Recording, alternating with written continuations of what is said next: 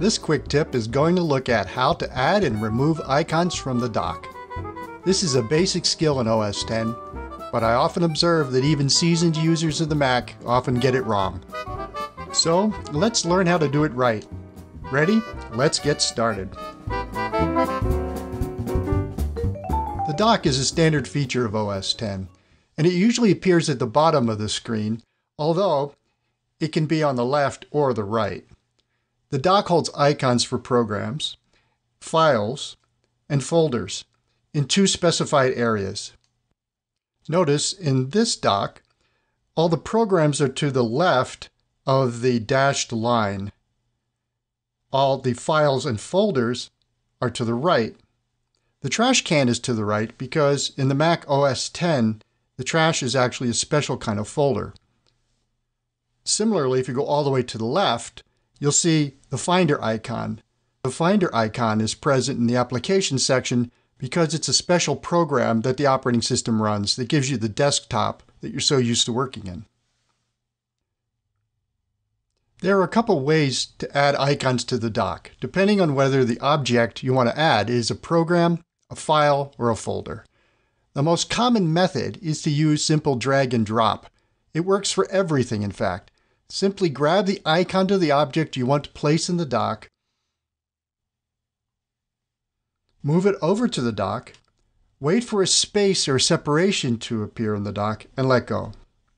The object now appears in the dock and can be used as a shortcut to launch that document or program. If you want to add a program icon to the dock, there's another method available to you. Simply launch the program or locate a program that's already running, in this case, like Preview. Click on the icon and hold down the mouse button. Go to the Options menu, select the submenu, Keep in Dock, and that program will remain in the dock ready to be used next time, even after it's quit. Let's test it. We're going to quit it.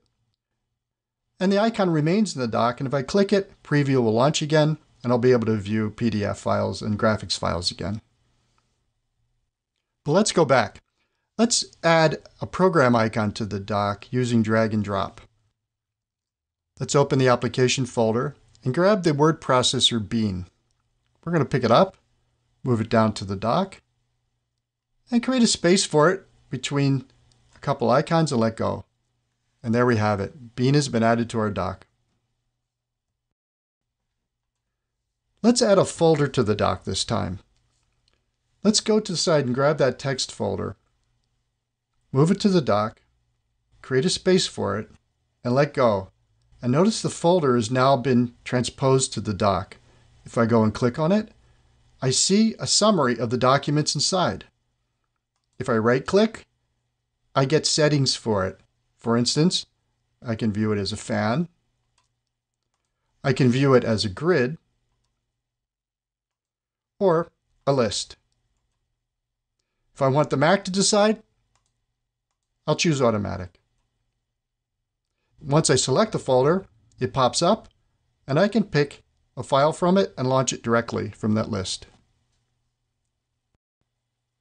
Well, how do I reposition an icon once it's in the dock? Maybe I want to relocate one or two so that they're more convenient or they're near other programs I run together with them. Well, it's very simple. Just grab the icon, pick it up, move it down the dock, wait for a space to occur, and drop it in. Let's try it again. Grab the chess icon, move it down, and we'll put it next to Safari. Okay, so now how do I remove an icon from the dock? Well, removing an icon is pretty much the same process we've been through, but in reverse. Normally, you just grab the icon, pick it up, drag it off the dock. Notice the little puff of smoke? There it goes. It disappears from the dock. Optionally, you can use the contextual menu for the program. Click and hold, go to the Options submenu, and select Remove from Dock, and it takes it away. Lastly, you can pick the object up and drag it to the trash can. Well, that's about it for the dock. Take a minute or two to check the system preferences for the dock. You might want to select one or two of its features to customize the way it works for you. But otherwise, I think you now know everything you need to know about the dock.